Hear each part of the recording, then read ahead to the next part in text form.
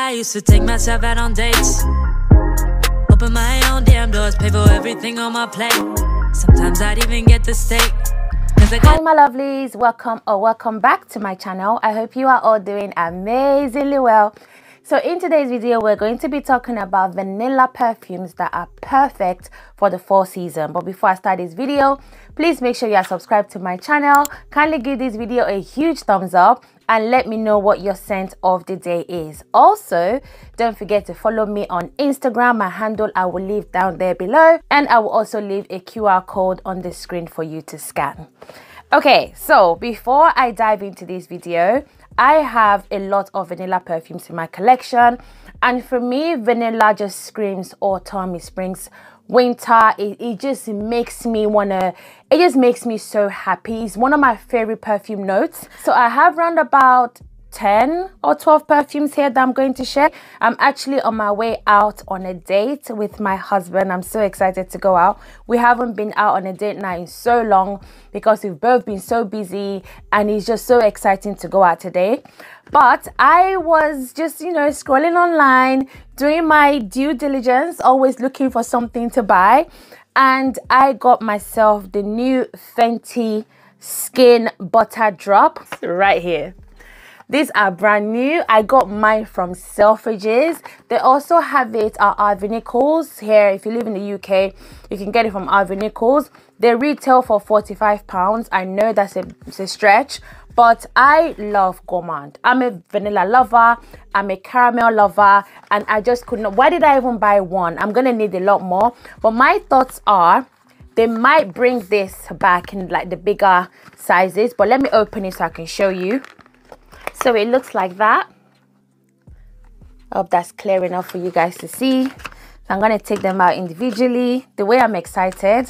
And the thing about it is that because they're minis, I know they're not going to last me very long. So I need to buy more. So this is the original Fenty cream. You guys already know it's a cream, oily consistency. It's so good for moisturization. It will literally get your skin nice and supple. And this one is actually the toasted marshmallow, and it's shimmering whipped body cream. Now this comes in like the clear, like the white packaging. Pretty. Yep, it's very toasty. Oh, this smells amazing. It smells like toasted marshmallows and almonds. Very nice. Oh my gosh. So this is the one I'm most excited about. So this is salted caramel shimmering whipped body oil. If you know me, you know I love salted caramel chocolate, biscuit, perfumes, you name it. Salted caramel is absolutely, like, it's my favorite. So this is what it looks like. Oh guys, this is perfection. It smells like a burnt sugar caramel. Oh, buttery, beautiful, so beautiful. I am obsessed. I will be getting backups once I finish filming this video. Obviously the original doesn't really have a scent to it. It's just really nice. But yeah, I will link this below if it's still available, because I'm pretty sure people are gonna rush this like crazy. So now let's move on to today's video. I am going to share so many vanillas with you guys. You already know, if you know me or if you have been here for a while, you know how obsessed I am with vanilla. And I'm going to kick it off with a cult favorite. Everyone loves, well, not everyone. I love this perfume. I know many people that love this perfume, and this is Vanilla 28 by Kayali. Vanilla 28 is a brown sugar vanilla. You can get a little bit of like floral nuances, but it's very subtle. Like, it's not strong. I get so much vanilla. This has macerated in my collection. This is perfect for layering. I barely wear this alone. Maybe like when I'm going to bed and I just want to spritz a little vanilla, I may wear it alone in that scenario. But generally, I layer this perfume with almost everything. I'm obsessed with it. I know that Kayali is finally coming out with the Silk Santal, which I never got to have the last time they released it. So it's coming out on the 1st of October. I feel like it's one of those ones I'm gonna need 2 bottles of. So yeah, I love Kayali. I love a lot of their vanillas. I love the way they do vanillas generally, and I think this one is their best seller for a reason. So next we have Orchidee Rouge by Christian Louboutin. This perfume is very long lasting. I will warn you that this is an expensive vanilla perfume. It has cardamom, it has iris, and it has vanilla in the base. I get spicy vanilla. It's deep, it's dense, it's dark. It's perfect for date night. This has been in my collection for a bit, so the maceration is macerating. I am obsessed with this perfume. In terms of longevity, I get around about 6 hours from this perfume, but I do overspray my perfume. The projection is actually amazing. It's about arm's length in terms of projection. I would wear this on a daily. I will wear this on a date night. I feel like it's a nice enough vanilla to wear for any type of occasion. So that is Orchidee Rouge by Christian Louboutin. Now this next perfume is done. It's done, so don't judge me, and you know, feel free to leave me a super thanks. Feel free to donate to me so I can get a new bottle. This is Van Cleef's Orchidee Vanille. I love this. I love this so much. I don't have any more. I literally have, what, 1 ml left. This perfume has a ton of note, but what I get is like cacao, like a chocolatey, vanilla, caramel.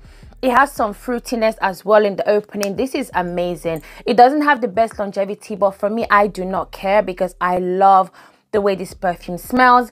I get about maybe 3-4 hours in which I could smell the perfume. Obviously, other people probably can smell it on me more than I can smell it on myself, but I think it's so beautiful. It's so smooth. It's so luxurious. It just feels incredible when I wear it. Like, it smells really, really good, and it gets me a lot of compliments. This next vanilla is probably the most affordable on this list, and it's a niche perfume, and it's by Bon Perfumer, and it's 402. I've been talking about this perfume for maybe 3 years. This is actually my first ever PR bottle. My first ever PR. I think I was on 500 subscribers when Bon Perfumer reached out to me, and I was shocked. I was like, really? So even when this perfume finishes, I'm actually going to keep it for sentimental purposes because it means a lot to me. So this is Vanilla Caramel and Sandalwood. It's very simple. It's very nice. It's also perfect for layering. It's not as sugary sweet as Vanilla 28. It's more of a creamy, woody vanilla that I think is perfect for man and a woman. I think it's just amazing. Longevity is average. You're not going to get beast mode. I would say around the 4-hour mark, this literally will turn into a skin scent, and you probably won't even smell it anymore. So I recommend overspraying. Again, it's affordable, and I know affordability is subjective, but in terms of it's a niche perfume. I feel like it's well priced, and they have a lot of offerings in their fragrance library. So not only check out this perfume, but definitely check out Bon Perfumer. I think their perfumes are really, really easy to like. So that is 402 by Bon Perfumer. The next perfume is Spiriteuse Double Vanille, and this one is by Guerlain. I have the old bottle, thank goodness, because when they changed the packaging, I feel like they changed the formulation. You still get the vanilla. It still smells exactly the same, but there's something that is slightly different. I think this is spicier. It could also be the maceration because I've had this in my collection again for a couple of years. But there's something a tad bit different from this bottle and the new one. But again, the scent profile is the same. This is ultimately a spicy vanilla. Actually, before I continue, a couple of people have actually asked me to say the notes out in videos and to also leave it on the screen. I used to do that. But I felt like, you know, you can always Google the notes. You can always do your due diligence. If you want to find out more about the perfume, you can Google it. But let me know what you guys think. Would you like me to put the notes up? Do you want me to say the notes out loud? Does that make it a better watch experience for you? Please let me know in the comment section down below. It would actually mean a lot to me. Yeah, so this is a spicy vanilla. I'm obsessed with it. I will always have this in my collection. I will buy the new bottle once this is done because I feel like it's one of those vanillas that you just have to have in your collection. It's super likable. Again, not the most long lasting, and I think That's the thing with a lot of vanilla perfumes. They are not super beast mode, and I don't really need them to be. I just need to smell good and make me feel warm and cozy, and this perfume does that for me. So that is Spiriteuse Double Vanille by Guerlain. So the next item is actually a body spray, and this is by Fleur, and this is Vanilla Skin. This smells identical to the perfume. I feel like the longevity is not that different, so I'm quite happy to own the spray because I can use it for layering as well. So this is vanilla. It's meant to have some apple, red apple to be precise. It's got sugar, but for me, I don't get a sugary sweetness. It's definitely sweet. It's giving me more like a vanilla orchid as opposed to like a vanilla bourbon, if that makes sense. But I really, really like this. I think, again, it's great for layering. If you like vanilla, it's an easy reach. It's not going to project. It's a spray. The perfume itself doesn't project so much, but this smells really, really good. I've heard people say they can't smell it. I've heard people say that the scent is very, very faint, which I agree with to an extent, but I get maybe like 2 hours from this. But again, I use this more for layering. So that is Vanilla Skin by Fleur. This next perfume is one of my favorite vanillas ever. In my whole entire collection, I cannot do without this vanilla, and this is Eau de Audacity by Penhaligon's. I have 2 backups, no, tell a lie, I have 3 backups bottle of this. Oh, this is from the Potions and Remedies line. If you have not watched my video on the Potions and Remedies perfume line by Penhaligon's, I urge you to go and watch it, especially if you're looking for a guide to help you purchase one or all of them. Definitely watch that video. Eau de Audacity is a beautiful, sweet, a little bit smoky, a little bit spicy vanilla. Longevity is great. I get about 7 hours. Again, I'm an oversprayer, and when people ask how many sprays do you do, I don't particularly stand there and count, but I do maybe, I must do a minimum of 20, like a minimum of 20 sprays. Like obviously I spray on my pulse points. I always use a vanilla oil. My favorite is the one by Nest, so I always use this as a base. Like I cannot be without this oil. I think it's amazing, and it layers perfectly with a lot of my perfumes, especially the ones with vanilla.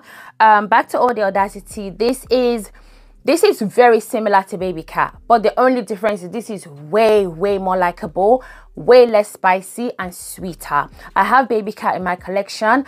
I love BabyCat, but to be honest, once BabyCat is done, I will just be using this. I'm very content with this type of vanilla. I find this to be either a love or a hate. I think a lot of people didn't get the hype. I did, because I was looking for this for months and months, and when I was able to buy it, I could not wait to get it into my collection. It is amazing. It's spicy, it's sweet, but it's more like a smoky, spicy perfume. Some have said it leans masculine. I can get why they've said that, but I just feel like all in all, this is a much better perfume in every way. It's unisex, leaning a little bit more feminine in my opinion, but yeah, this is amazing. If you like vanilla, you are going to love this. This is amazing, and obviously I love the brand. Oh, and also I forgot to mention that it's got incense as well, so you get that little bit of incensey vibe, which is not so prominent as it is in BabyCat. Anyhow, get your notes on this one. I think it's amazing. Next we have Note Vanille by Micallef. Again, this is done. This is so done. I may just be cheeky and DM the brand and ask them if they want to send me a bottle, because this is pricey. This is an expensive vanilla, but I feel like it's worth it. This was gifted to me like a couple of years ago, so I've worn the heck out of this perfume. Now, the only thing about this perfume that I didn't quite get was the cognac. This is meant to be a bit boozy. I don't get booziness from it. I get more of a warm, cozy, sits closer to the skin, luxurious. It's a luxurious vanilla. It's a very high-end, super inviting, addictive type of vanilla. I used to wear this to bed a lot because my husband loves the way this smells. When you wake up in the morning and you want this the night before, the smell on your pillow is just different. It's just different. It's also slightly woody, and it has jasmine, which thank goodness I don't get, because jasmine can be too indolic at times. It can be off-putting for me, so I don't get the jasmine as much, which is fantastic. I just get a lot of cozy, beautiful vanilla. So that is Not Vanille by Micallef. The next perfume is Vanilla Rock Candy Sugar. One moment. Vanilla Candy Rock Sugar 42 by Kayali. This is a sweet. When I tell you sweet, you can almost taste the smell. Like the rocky, sugary, so good. The notes are on the back. It has candied pear, which I get. Sweet violet, which I get. Bubblegum, white caramel. It's very subtle. Rock sugar and vanilla cream. This is identical to La Belle for sure, but I decluttered La Belle. There was something in La Belle that I just couldn't deal with anymore, and thankfully this one does not have it. This is a long lasting. This is long for everyone that thinks Kayali don't do long lasting perfumes. There are a few that I will admit could do with a little bit more longevity, but this one definitely has good lasting power. It projects. When I wore this to the office, everybody could smell me. It smells amazing. It's very inviting. It's not juvenile, because that was my fear at first. I thought that it was a little bit juvenile, but it is not. This is so good. If you like a sweet, super sweet sugary vanilla, get your nose on Vanilla Candy Rock Sugar 42 by Kayali. We got 2 more perfumes to go, and the next is Vanille Fatale by Tom Ford. They have changed the packaging. It looks different. I'll leave a picture on the screen, but the scent is the same. The longevity is not. Like this is beast mode vanilla. This is so strong and powerful. Again, this one is another spicy, sweet, creamy, woody vanilla. It's so good. It is so good. It's so long lasting, literally all day long. This is one of those ones that has immense projection. It just lasts. For a vanilla perfume by Tom Ford in this bottle, I was shocked by the longevity. A huge compliment gets her. Trust and believe. It's also, to me, feminine. I don't find this to be particularly unisex. I feel like Tobacco Vanille is more unisex, leaning masculine, but this one is unisex, leaning feminine. I love this. So once again, Vanille Fatale by Tom Ford. And the last but not least is Black Opium Les Parfums. If you know me, if you've been here for a little while, you know I don't like Black Opium. I find that perfume to be so... Let me not go in on the perfume, but I don't like it. But this one is beautiful. Now this one it does have the DNA. It's just not as prominent to my nose, but you get a ton. Like, they infused a huge amount of vanilla into this perfume, which is why I love it so much. It also has notes of mandarin orange, cinnamon. It's got pear. I don't really get the pear in the opening personally. I just get a lot of vanilla. I get the cinnamon, but ever so slightly. This is vanilla upon vanilla upon vanilla with a touch of coffee. Longevity is absolutely insane.